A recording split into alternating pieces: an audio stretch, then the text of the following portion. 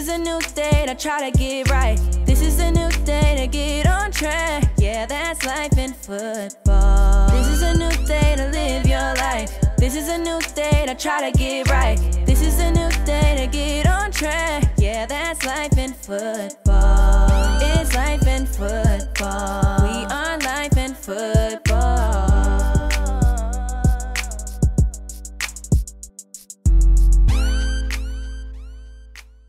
You are now listening to the Life in Football podcast. Check out the new website, lifeinfootball.com. Once again, the website is lifeinfootball.com. Thanks for listening. Welcome to the Life in Football podcast, baby. I'm your host, Mike Fee. And this your co-host, Cole Moore. You know we loving life and enjoying football. Today, our very special guest is Miss Lynn Mentzer. She's the Director of Football Operations at Missouri State University. The Bears, baby, and they got a real nice stadium. They wear some real fly uniform, and it's a program I think a lot more people need to know about because they playing some big time football up there. One of the head coach actually was a premier D1 head coach at once upon a time. So this is a place I think a lot of young men who are interested in the game of football might need to really look into. And Ms. Mentzer, she's doing a great job up there. She handling business at the football operations. And on top of that, she's well known in the football world. She came from Coastal Carolina, where she graduated from. She got a degree in business, and she's a very enlightened lady. She's, a person that's going to get you to the next level in life, not just football, fellas. And this is going to be a great interview, and we're going to go ahead and get to it. See Mo, bring her on. How you doing today, Miss Mentzer? I'm good. How are you doing? Good is good. It's a blessing to have you on.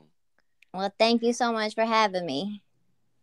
Now, I got to jump right into it. Your picture had my attention right from the start. You said you just finished your 19th year of fall camp and your 20th year D1. Now, I want to know, where did it all start and when did you know you wanted to be in the football world? I kind of fell into it. I had absolutely no that this is where I wanted to be or what I wanted to do. Like you mentioned, I went to Coastal Carolina University. I went there to be a marine science major, and I geology class, and I was like, nope, this is not for me. So when I kind of realized that wasn't really what I wanted to do, I was working in the athletic department. I was working kind of game management, operations for a couple of different associates. I had worked for them for about a year when Coastal started the football program. And that fall of 2002, that first fall that they didn't play any games. They just practiced. They scrimmaged. The person that I worked for in the athletic department was like, hey, you know the ropes. Why don't you go over there and help out football? Because they don't really have a lot of people helping out. So that's how I got started with Coastal's football program. I worked in the office, just work and administrative type stuff, and got along really well with the staff and all the coaches. And when spring ball rolled around a few months later, they were like, hey, why don't you, come out, be a manager, help out with practice, this kind of stuff. So I did that. I also I gave tours when we had recruits on campus, that kind of stuff. Kind of grew from there, my responsibilities and my job duties. So I worked with them all throughout the rest of my college. When I graduated in May of 2005, they hired me on full time. So it just, like I said, I just kind of fell into it. It was never my goal or my intention, but fell into it, fell in love with it. I worked mainly administrative stuff for the next few years. And then in 2012, when the new staff came in, the guy that became our director of football at the time felt like I was being kind of underutilized in my role. So he took me over into the ops office with him. And that's really where I found my niche. I fell in love with operations and fell in love with what I'm doing now, and just can't imagine doing anything else. So God pretty much blessed you to not like Yep. that first class, and then took off from there, and then he put you on this wing, so that really opened up the door. So when did you know that, okay, one day I'm gonna be the DFO, the director of football operations? Did you feel it coming, or how? When did you actually know, like, hey, it's my turn? I should be able to run this now? I really didn't. I don't think I really realized it was what I wanted to do. It was where I wanted to progress in my career right up until it happened. It got to a point at Coastal where I realized it was time for me to grow. I had been there for so long. I'd been there since the program started, and I had never experienced anything else outside of Coastal football. So I started to get to the point where I was like, okay, maybe I need to branch out. Maybe I need to try a new place, new scenery, just as much for myself personally as professionally. And so I started looking for jobs, and honestly, I didn't initially look for any jobs as the DFO. I was looking at assistant DFOs. I was looking at, some other things. And when the job out here at Missouri State became available, I knew somebody within the athletic department. It was one of the associate athletic directors that I had worked for at Coastal. She's out here at Missouri State. So I saw the job come open, and I just kind of reached out to her and said, hey, do you know if this is still available? Because as you know, like a lot of jobs that come open in this field, usually they've already got somebody in mind, or, you've got to have some kind of connection to get your foot in the door. And she was like, yes, absolutely. If you're interested in it, I'll call the head coach right now. So again, I was just super blessed to know somebody that was able to put me in a position to speak to the head coach. And it was funny kind of the way it worked out, because prior to this, I had been on so many interviews. I had been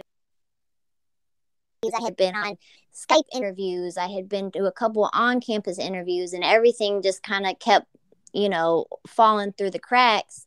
And then when this one came about, I literally talked to the head coach on the phone twice, maybe for 15, 20 minutes each time. And he was just like, if you want the job, it's yours. We had a really good conversation both times. And I think he passionate I was about what I do, and about wanting to, start someplace fresh and really make an impact. And it just, like you said, God blessed me, and it all worked out for the best. And I got the job. I still can't believe sometimes that, I'm actually the DFO at a Division I, but here I am. Miss Lynn, I got to know, how was it for you growing up in Ohio, and who helped you to become the person that you are today? It was cold. I will tell you that. I lived at the beach for so long. Those Ohio winters are something else, and I'm getting back to those out here in Missouri. But and truly, I owe so much to my parents. They have always been my biggest supporters. They've always encouraged me. They've always believed in me. You know, when I was at Coastal, before I had gone into the operations, when I was still working with the football program, I wasn't making a lot of money, but they knew that I absolutely loved what I did. They knew I loved my job. They knew I loved being there, and they really helped me and supported me through so much, and just always taught me to just keep going, and how much I was capable of, and they've never not believed in me, something so much greater than where I was at, than where I am now. It's really because of them that, they see sometimes bigger dreams for me than I see for myself. So they really have had the most impact on my life. And without them being that motivation, like, they're the reason that I keep going, and they're the reason that I want to be the best that I can be every day, just to make them proud. Miss Lynn, this is my last question. And with you being the director of football operations, I want a little insight of the things that you guys are doing at Missouri State to help the guys be successful outside of the game of football and when they're getting ready to graduate. Well, I think for me personally, a big part of my job is the relationships that I build with our players, and kind of the rapport I have with them. My guys, I have a lot of them. I have a lot of them call me auntie. They know that they can come to me for anything. And for me, it's really important that they know that my office is a safe place for them to come and to talk about anything, not just football, not just school, to talk about girlfriend problems, to talk about family problems, to talk about not just when things are going wrong, but when they're excited to tell me about things that are going right. And my goal is to build those bonds with them that last long after they've graduated. I've got guys from Coastal that they graduated years ago that still reach out to me if they need a letter of recommendation, or if they need advice or help with something. They know that I am always, no matter where I'm at, no matter where they are, no matter how long it's been since we've spoken to each other, they can use me as a resource for anything in their lives. And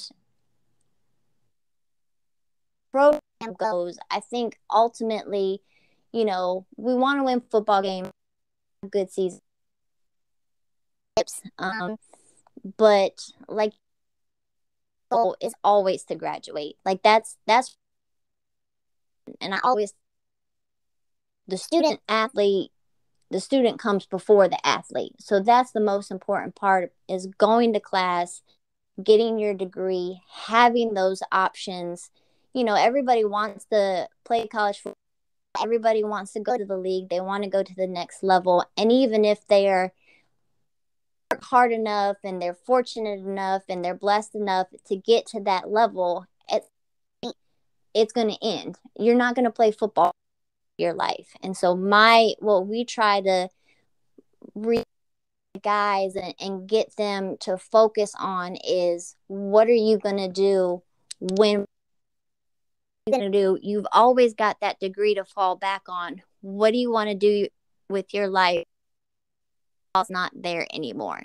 And that's really what we try to push to them, to understand the importance of, we want everybody to make it to the league. We want you to realize your dreams and be successful and be a great player at the next level. And, but eventually, what are you going to do with that when it's over? And some of the things we've done recently to help them realize, we have a few speakers come in while we're in camp, and one of them, a gentleman that had actually played for Coach Petrino before, and he's a financial advisor.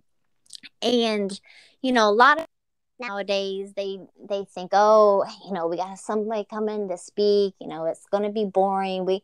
But his name was Travis Swanson, and he did a great job of talking to the guys about managing their money, even when if they get to the next level. If they don't get to the next level, the importance of knowing how to wisely spend, how to get money, what to do with it. Everything nowadays is this name, image, and likeness, NIL stuff. And we guys that are making those kind of deals. So we kind of really pushed, being smart with your, what are some things you do, some options you can have, how are you going to make yourself, not just yourself, but also your family, provide for your family and make financially stable over. Well, y'all heard it right here, man. That's Miss Lynn Mentzer, and she's the director of football operation at Missouri State University for the Bears, baby. And I'm telling you, this is a top-notch program. I love everything she just said and she was talking about. And mainly, guys, it's about improving your life. And that's what all players should consider is how can I be successful while playing the game of football and after the game of football. So this was great to hear, and I just gotta show her love and thank her again for coming on. And I'm gonna leave y'all how I always leave y'all.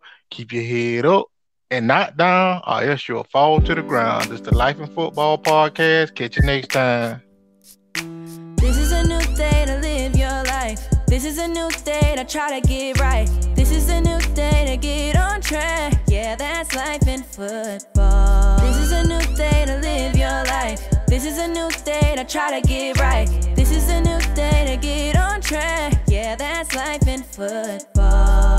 It's life in football. We are life in football.